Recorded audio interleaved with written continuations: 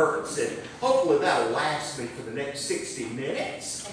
I'm glad you're here tonight. I'm excited. This is going to be a special time of worship and fellowship. Let me just report in to you about what my family and friends said about the church. It was all positive. I mean, they raved about you.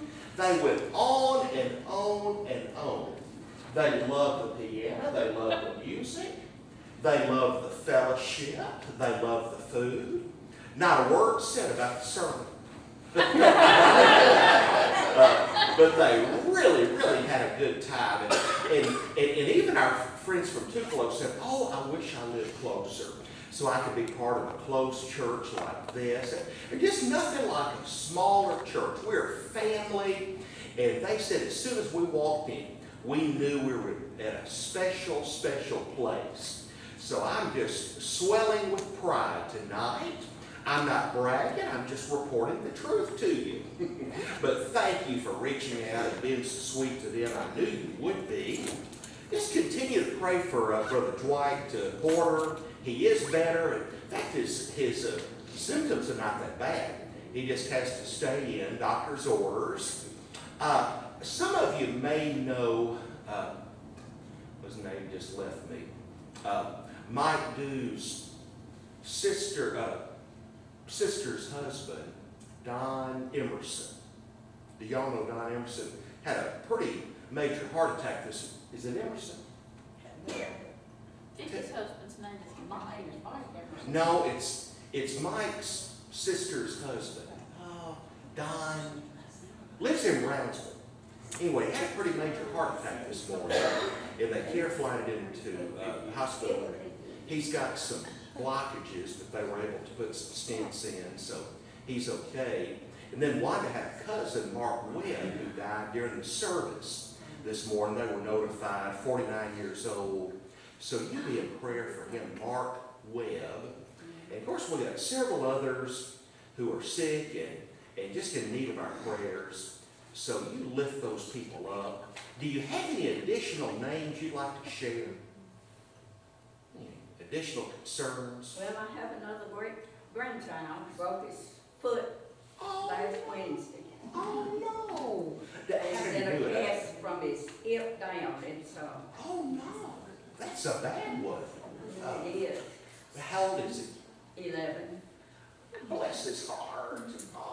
So he's going to be pretty incapacitated for a while then. Oh no!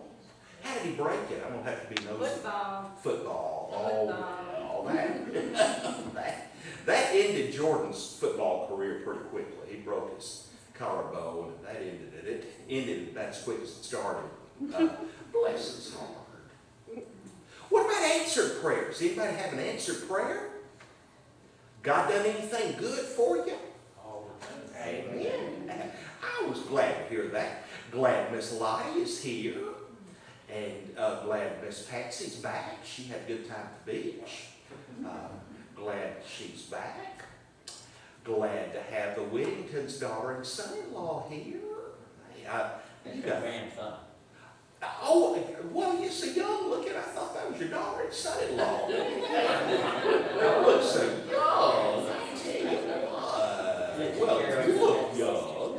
That looks like Steve's sister. I tell you. So, that is Steve's sister. Hey, Sharon. Okay. Well, Okay. A long time. So the fella you're with is your son. Gotcha. Okay. Because I knew that was you, Sharon. I thought you were pulling my leg, Mr. Horace. I knew that was Sharon. Well, that's Sharon's son. Okay. Well, I was half right. Yeah, half right. Any other blessings that you'd like to share? All right, let's pray together. Heavenly Father, we thank you for this time together. We're thankful for this church and the way the church ministered to my friends and family today. And Lord, I believe it was a great day in your house. I appreciate Riley so much. I appreciate Steve's flexibility in stepping in and leading us. I'm grateful to be part of such a wonderful family, a generous family, and a caring and considerate family. It is a great privilege, Father, to be part of this fellowship. And apparently this is my first anniversary. I don't keep up with things like that, and apparently that's the case. And this has been a wonderful year, and I anticipate many, many more to come. I'm thankful to be working with Mr. Horace. I pray you bless him and just give him the strength and the encouragement that he needs in order to carry out his ministry. In Jesus' name, amen. Sharon, you just get younger every day. He thought you was 80. So good to see you. Thank you. No, not one. No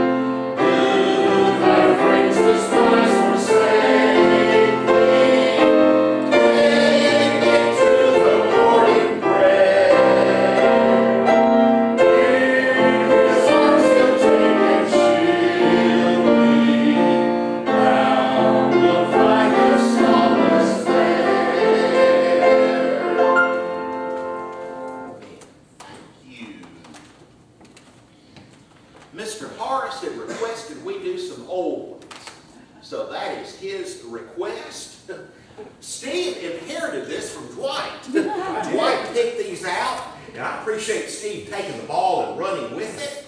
That one that we struggled with this morning is not a real familiar one either. Y'all did a real good job on it. Awesome job. Kind of nice to reintroduce some of the oldies but goodies, isn't it? I want you to take your Bible, turn if you will to Acts chapter 6. Acts chapter 6, beginning to read in verse 1. The New Testament book of Acts, chapter 6, beginning to read in verse 1. But as the believers rapidly multiplied, there were rumblings of discontent. The Greek-speaking believers complained about the Hebrew-speaking believers, saying that their widows were being discriminated against in the daily distribution of food. So the 12, that's the apostles, called a meeting of all the believers. They said, we apostles should spend our time teaching the Word of God, not running a food program. And so, brothers, select 7 men who are well respected and are full of the Spirit and wisdom. We will give them this responsibility. Then we apostles can spend our time in prayer and teaching the Word. Everyone liked this idea, so they chose the following: Stephen, a man full of faith and the Holy Spirit; Philip, Prochorus, Nicanor, Timon, Parmenas, and Nicholas of Antioch, an earlier convert to the Jewish faith. These 7 were presented to the apostles, who prayed for them as they laid their hands on them. So God's message continued to spread. The number of believers greatly increased in Jerusalem, and many of the Jewish priests were converted also. And let's pray. Heavenly Father, I am personally grateful for the hundreds of deacons along whom I have served. They have been a blessing. They have rescued me. They've saved me from my own self on more than one occasion. They've given me good advice. Lord, as I look back, I can't think of a single time in my ministry when the deacons have given me bad advice. They truly represent that verse that says, in a multitude of counselors, there's wisdom. And I'm grateful for the men with whom I serve here at Papa Corner. I'm grateful for some who are long-term deacons and others who are rookies like Brother Horace. And Father, he's living proof that even at 87 years old, that is not too old to step out on adventure with you. And I pray that you use him in a great way. I'm thankful that he has a godly family who stand by him and encourage him. And I pray that we would be diligent about lifting him up and interceding on his behalf in the days to come. In Jesus' name, amen.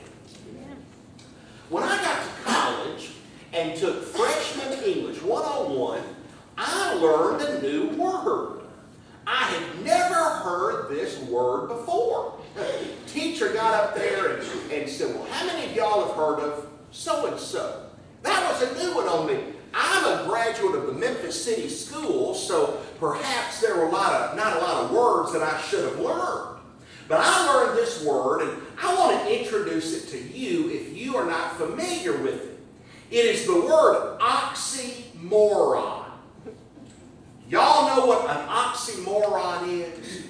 That is 2 opposite words that are used together in a phrase. And there are several examples that people have cited. Military intelligence. That is an oxymoron, is it not? Tight slacks. It's an oxymoron. Slacks means they're supposed to be loose. How can you have tight slacks? Jumbo shrimp. Thought about that? Shrimp that big. How can it be jumbo? I don't care if it's that big or that big, it's still small. It's an oxymoron, jumbo shrimp.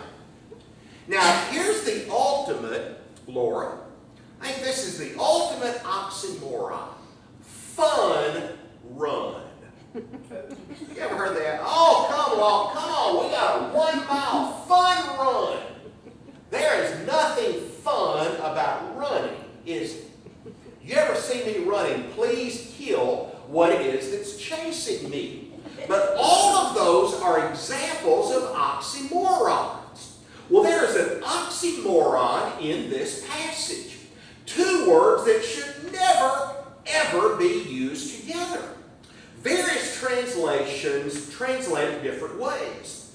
The New King James translates it multiplying and complaining. Other translations say expansion and dissension, increasing and complaining. My translation, the New Living, says multiplied and rumblings. Now those are words that ought not ever be used together. I guess the best translation that I've run across is growth and grumbling. The church was growing and people grumbled. Those are two words that ought never be used together. When we grow, there ought to be a spirit of unity. When we grumble, that is a hindrance to the work of the local church. So the church had a minor problem that could have become a major problem. Keep in mind, this is a church that was only a few months old. Maybe not even that much, maybe a few weeks old. It just popped up overnight. How would you like to say, well, I'm going to start a new church in Haywood County on the courthouse next Sunday morning, and 3,000 people show up? You wouldn't really be prepared for that, especially 3,000 people of all sorts of backgrounds. So it was brand new, and there were three major issues that affected the church. I guess one issue is that these believers who had just recently come to faith were greatly outnumbered, probably 1,000 to 1. This was a small, they were considered to be a fringe sect, a kind of a cult, and they were greatly outnumbered by society. Another big issue was some doctrinal differences. Now, we don't have to agree at every single point on doctrine and theology, but there are some basics on which we ought to agree. You ought to agree this is the Word of God. You ought to agree that Jesus is the Messiah. You ought to agree that He's the only means of salvation, that He's coming back. You know, we allow ourselves some wiggle room, but there was a big problem in the church created by some people who called themselves Judaizers. They believed that you could not go from being a Gentile to a believer. You had to go from being a Gentile to a Jew, and then you could become a believer. That Judaism is the on-ramp that leads you onto the highway that leads to heaven. You've got to be circumcised, you've got to follow the Jewish law, you've got to follow the traditions. You just can't go from being a Gentile to a believer. There's an intermediate step. And these Judaizers just caused problem after problem, and at least 3 books of the New Testament are written against this problem. Another issue was that these early church members were criminals. They were in violation of the Roman law. How would you like to say, well, we've started a church of 3,000, and every one of them is a wanted man, a wanted woman, according to the law. The police are just circling us, surrounding us, because we are all criminals. Every one of these believers was a criminal, because the law required them to bow the knee to Caesar. He was the god of the Roman Empire, and they were required to bow down and say, Caesar is Lord. These people refused to do that. So how would you like to be part of a church like that? Outnumbered, they were operating in an illegal group. They just couldn't quite get together on their theology. So you had some problems that threatened the early church in its very infancy, it could have died before it ever had a chance to really sprout and grow and thrive. Now let me share a little 2-point outline with you. I think the outline this morning was 9 points, so I'm going to give you a couple of points back tonight. Just a very, very simple 2-point outline. Number one, the cause of the problem in the church. What was it that caused this issue? Well, according to verse 1, there were some Greeks, some non-Jewish widows who felt like they were being neglected. They felt like they were not being given the attention that they deserved.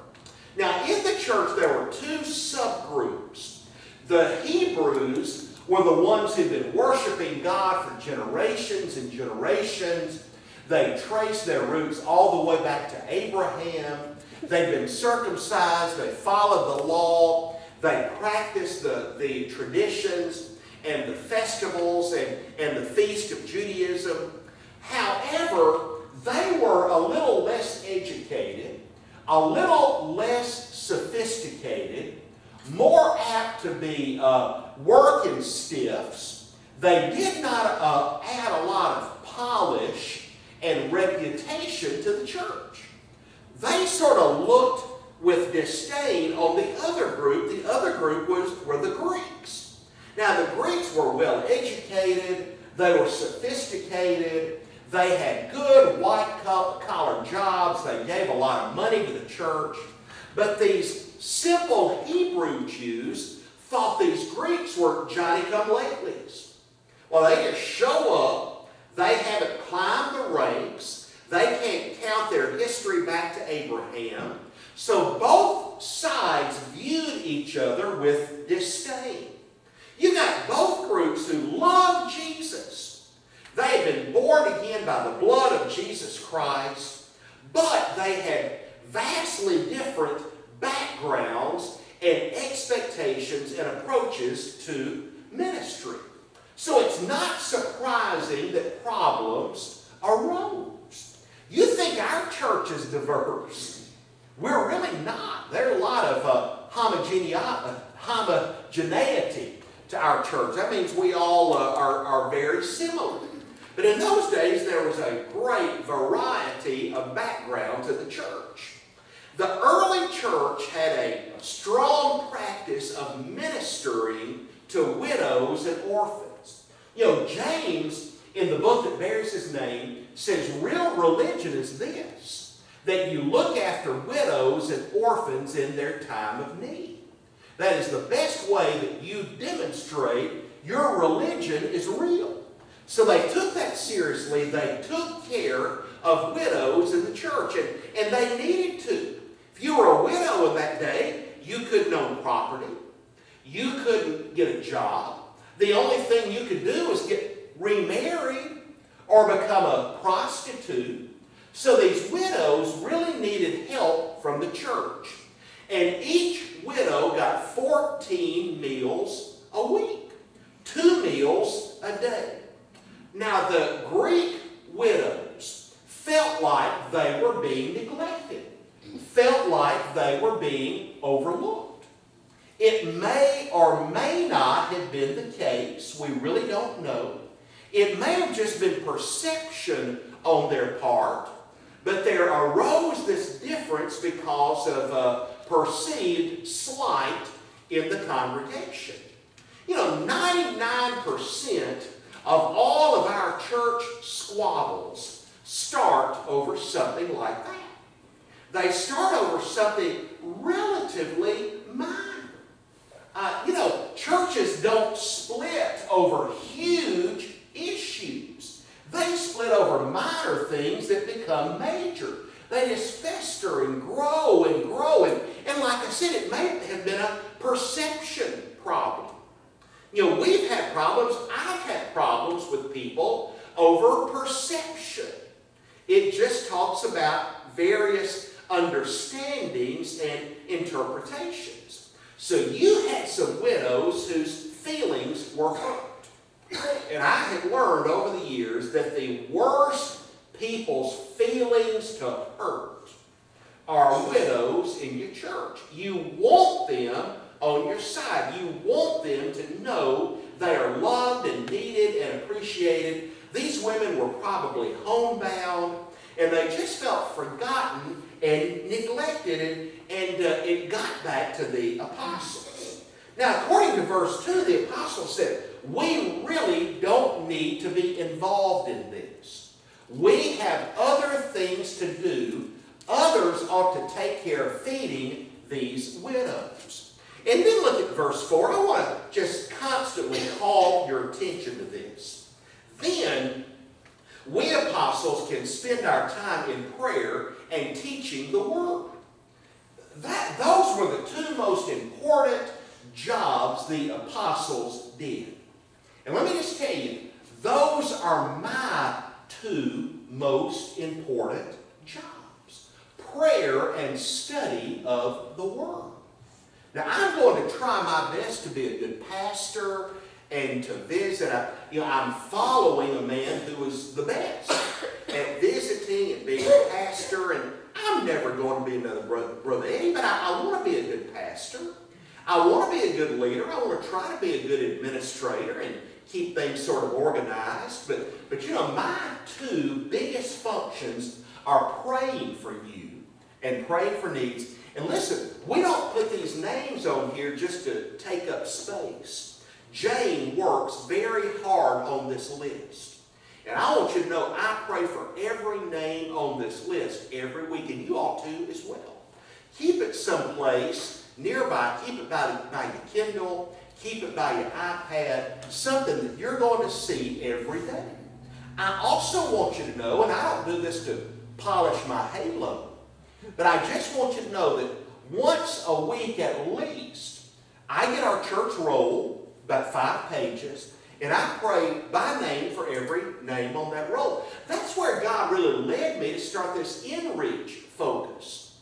There are names on there who've not darkened our doors in a good long while. And I thought, we've been praying for these folks. Let's put some feet to those prayers and reach out and let them know that they are missed. So it's important that I pray, and it is important that I study and make sure I am ready to preach on Sunday morning, Sunday night, and Wednesday night. I want you to know these sermons don't just flow from Zeus's brow. I don't just open my mouth and the words come. It's a lot of work. I'm not really a naturally very intelligent guy. It's a lot of work, and I don't mind. I really enjoy it. It's something that brings me a lot of satisfaction just to read and read and read and study and put something together and just leave the results up to God. But that's the two most important things I do. And I hope that you'll not feel badly toward me if you come by and I'm back in my man cave studying, or I'm back in my man cave praying. I've got a man cave, by the way. I don't have enough room in my office, so I've kind of confiscated another room for my escape place. But if I'm back there studying, don't feel sore at me. Just say, well, that's what he ought to be doing. I think that is the highest calling for a minister. I just know a lot of preachers who do not study. They just don't. I had a pastor one time. He'd just get on the internet and download and borrow or plagiarize a sermon 10 minutes beforehand, get up there and read it. And when he got up there to preach, I'd take my iPad. I knew the source from which he plagiarized, and I'd just find it and I'd just read alongside. That's theft. That's deception. I'm just not going to do that. And if I do it, I'll readily admit it to you, because I don't want you checking back up on me and finding out that, I'm not a man of integrity. So the apostle said, we really don't need to get involved in this. We have other things to do. We're not denigrating this problem. We're not acknowledging that it's not a problem. We're just saying there are other people who can take care of this. So that's the cause of the problem. There were people who felt overlooked. Point number 2, the cure for the problem. What did they do? Well, verse 2, I love what they did. So the 12 called a meeting. It was congregational church government. Got everybody together. The apostles didn't just, lay down the law. The bishop didn't lay down the law. The people all came together and discussed it in a rational, reasonable manner.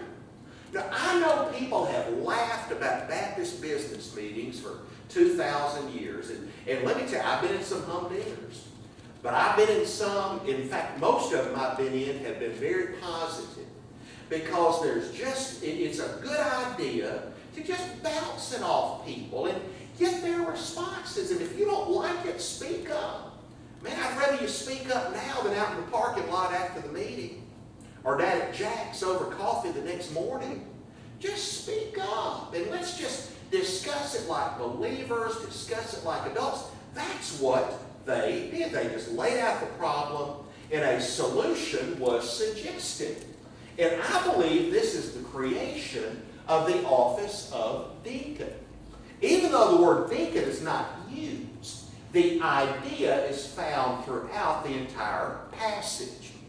Actually, I guess the origination of the office goes all the way back to Moses.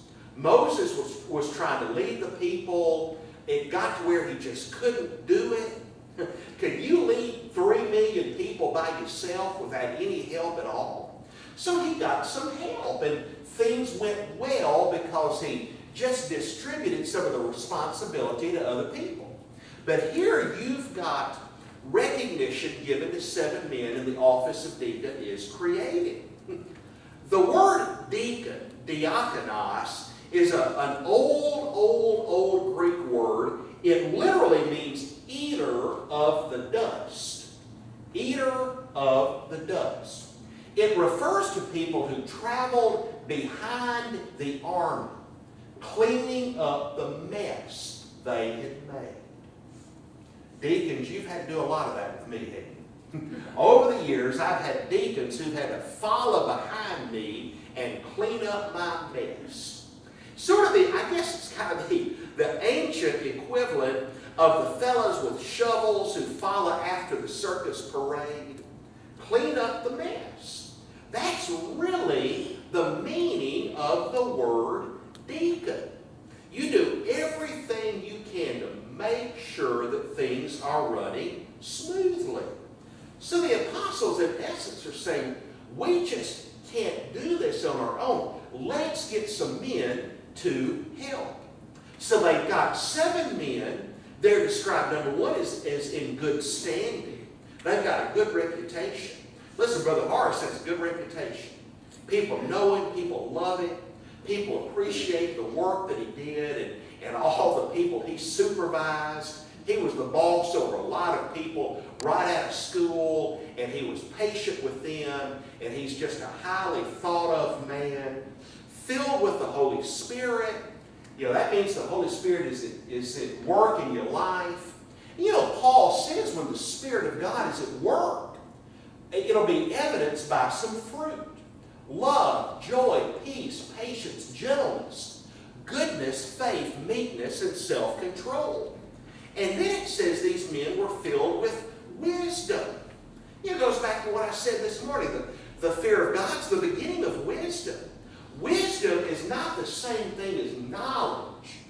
My mother's dad had about a 3rd grade education, but he was the smartest man I've ever known in my life. He could do anything. And listen, I don't care where we were, we had to be home at 6:27 p.m. because that's when the stocks rolled across the bottom of the TV screen. And this man with a 3rd grade education knew more about stocks than most financial planners I know. And he was a wise man, and I just thought so much of it. So wisdom, like I say, it doesn't necessarily mean degrees. You may or may not have a degree. It simply means that you know God, you know who He is, what He's capable of doing. So they chose these men, all Greeks, by the way. Better to have Greeks taking care of Greeks. So they got these 7 men, and they laid hands on them. The very first ordination ceremony. What does it mean to lay hands on people?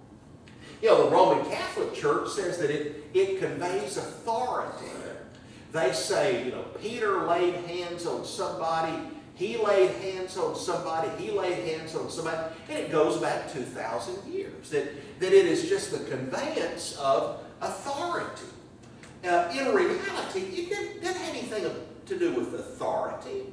The only authority in our church is the Lord Jesus Christ. It's not vested in any human.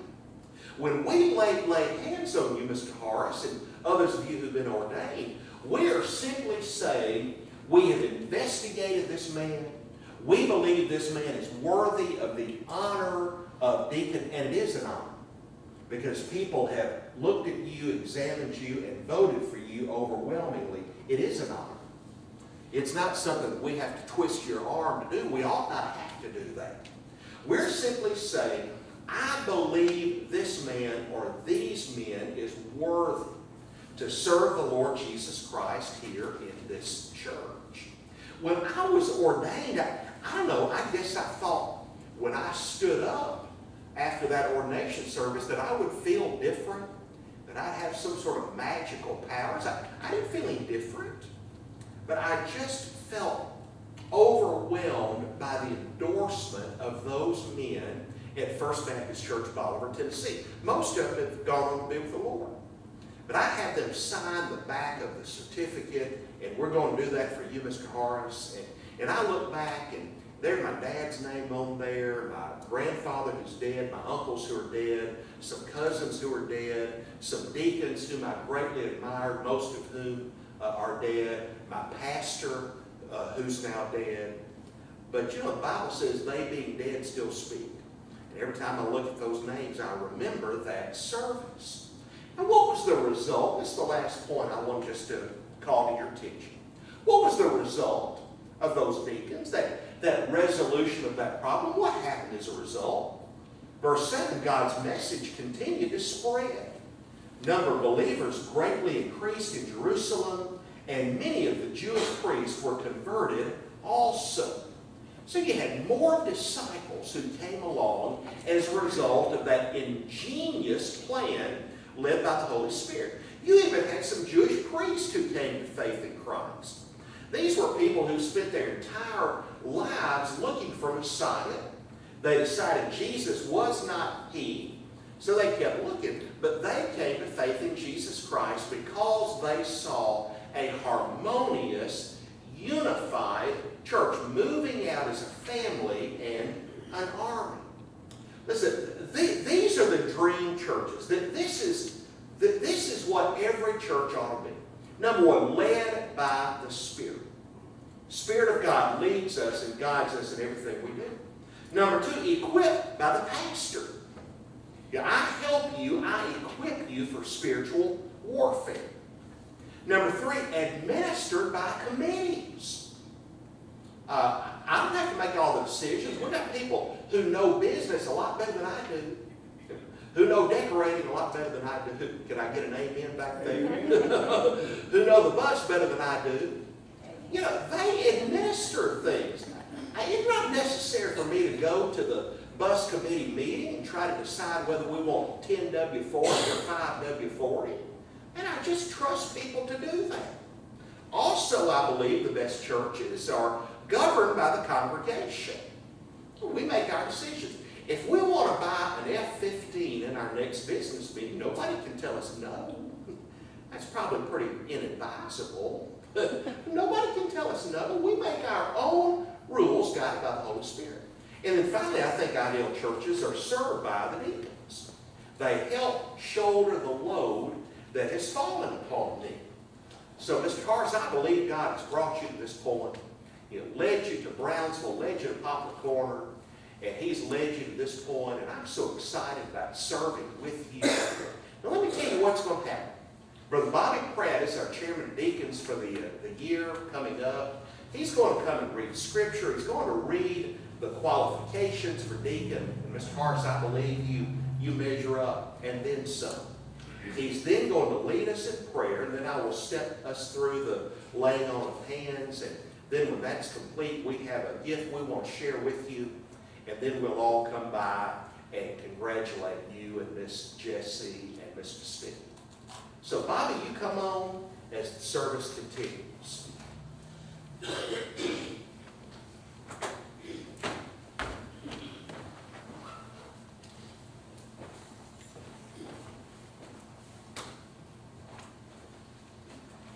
Well, as chairman of the deacon, I don't know about this F-15 airplane that he's talking about, but I think that some of the men may decide that we want to go a different route. Well, I told you, I don't advise it. If y'all want to do it, I'm game. I know some of y'all in the back probably cannot see it. The wording on this ordination service sign up here, where it's the bottom line down at the bottom where it says, "For those who have answered the call." And that is a call that we have had